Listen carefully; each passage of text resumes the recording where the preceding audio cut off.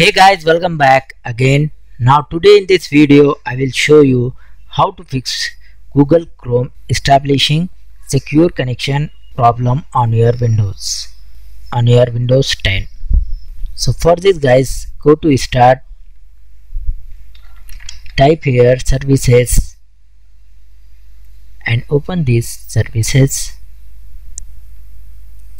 Now we are find guys cryptographic services. Double click on this service, go to general tab, select automatic, click on apply and OK. Next click on restart.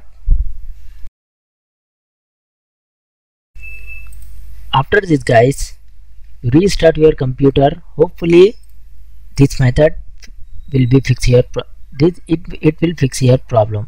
So thanks for watching. Please like, share and subscribe to my channel.